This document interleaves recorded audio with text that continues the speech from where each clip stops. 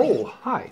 This is the 23rd in a series of music videos that I've created in hopes that my grandkids someday stumble upon them and hear their grandpa's favorite tunes that their parents probably haven't shared with them. Kids, you're going to discover eventually that you don't have any control over who your brothers and sisters marry, but therein lies the opportunity for growth, for jokes, and even songs that are made possible by the existence of in-laws. It was in 1996 that I found myself laughing hysterically over a song about brother-in-laws by the late, great philosophic songwriter Tim Wilson. I laughed until I realized that the song had much more in common with me than anyone else in the family. Still, I share it in honor of that special brother-in-law. Yeah.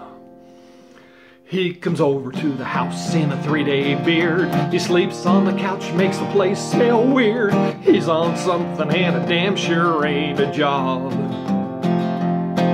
He scares the kids, stays on the phone. He's got a car somewhere for me to co-sign on. He'd been disowned and his wife's ran off with Bob. She finally told him he wasn't worth a damn. He tries to blame it all on Vietnam, but he wasn't there. He was 15 and 74. And he's got a bad back in a messy divorce. He's got a workman's comp case tied up in court, and he can't move, and I sure can vouch for that. He's my brother-in-law. He's from Arkansas. Lord, the best man at the wedding and the worst I ever saw. He's living off of me. He's the baby of the family. My wife won't let me shoot him 'cause he's my brother-in-law. Every day he smokes 4 packs of menthols, makes about 8 more long-distance calls, snorts alcohol and talks like Dusty Rose.